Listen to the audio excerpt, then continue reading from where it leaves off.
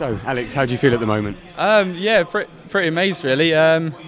It's something I've been looking forward to a long time actually, the last few weeks, just to kind of see where I am, and it's come so quick and it's just flashed by now. It's a great feeling though.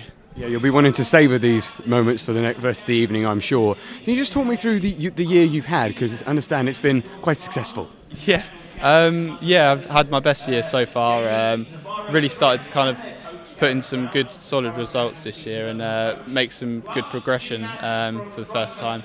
I've shown that I'm one of the best in the world at youth level, and starting to show that in the future I could be one of the best at senior level as well. So.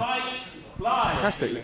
So I understand that you're off to Perth very soon, missing the British winter time and off to spend some time in the sun. How's that going to be? Oh God, amazing. I've never been to Australia, so really looking forward to it. I'm actually off, my flight's at 11 o'clock tomorrow morning, so I can't wait. Yeah, be great. Fantastic. So what will that mean in terms of the next stage in your development? Well, it's only my second senior worlds, so I'm relatively inexperienced on that form. But I'm just going to try and get some experience. I've got a goal of top 30, so it's going to be quite tough. But for me, it's just about trying to get to that next funding bracket, which will allow me to kind of put more time and effort into the sailing and hopefully push me to that next level again.